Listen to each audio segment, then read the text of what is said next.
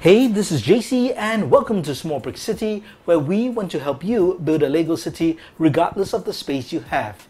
In this video, I'm going to review a really big secret, and that's the technique of how to build a Lego city without bricks.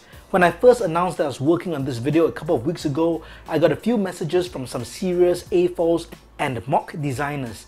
They're really unhappy that I was going to reveal the secret, but honestly, I'm not sure what their technique is. This is a technique that I developed myself, so I don't think I'm stepping on anyone's toes. The reason I'm doing this video is because I legitimately get a lot of messages on Instagram, through email, and on comments of my videos on how to build a Lego city without bricks.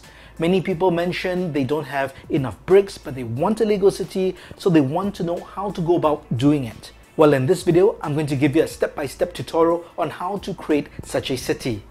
The first things you need are base plates.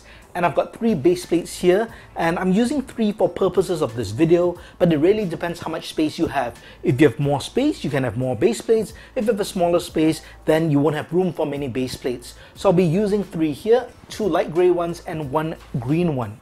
And just like any Lego city, regardless of the size and regardless of how many bricks you use, you must start off with the basic layout or design of your city.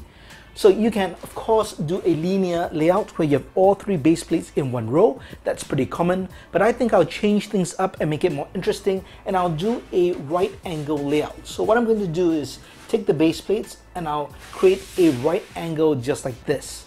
So in my mind, those 2 can be plots for buildings, and this can be some kind of a park. After you lay out the base plates, you need to think about the buildings and how they occupy the base plates.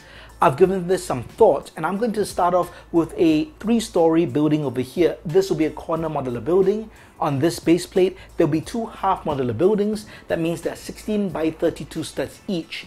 There'll be a sidewalk, which will be 6 studs wide, and this will flow into this park area. So I will do an extension for the sidewalk as it moves around here, and probably at the right angle. And that's just to accentuate that whole 90-degree design of this particular city layout. I'll then detail this park area so that it looks like a city park, and I think everything will work well for this particular city layout.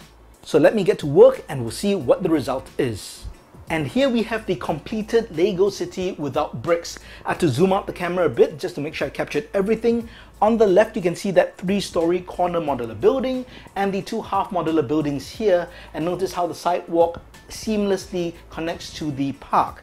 I'm really proud of this particular design because I managed to pack a lot of detail into just 3 base plates. Even though it's not a lot of space, you do get the sense that this is really a busy, active Lego city block. The great thing about this particular technique is if you do not have enough money for base plates, or you don't have enough base plates, you could technically remove the base plates as well. This doesn't adversely affect the design of the city, and you notice that it looks more or less the same. And you can still switch things around. It's modular in that aspect, so you could shift the park over to that side and move that building over this side, and everything looks just as good. The one tip I have for you if you employ this particular design is to make sure no one accidentally places anything onto your city. You don't want them damaging any of your city buildings or loosening any bricks. I hope you enjoyed this video on how to build a Lego city without bricks.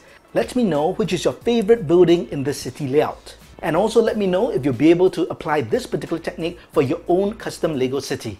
If you liked the video, please give it a thumbs up, and if you haven't, please subscribe to the channel and turn on that notification bell. Thanks for watching, and check out these 2 videos before you go.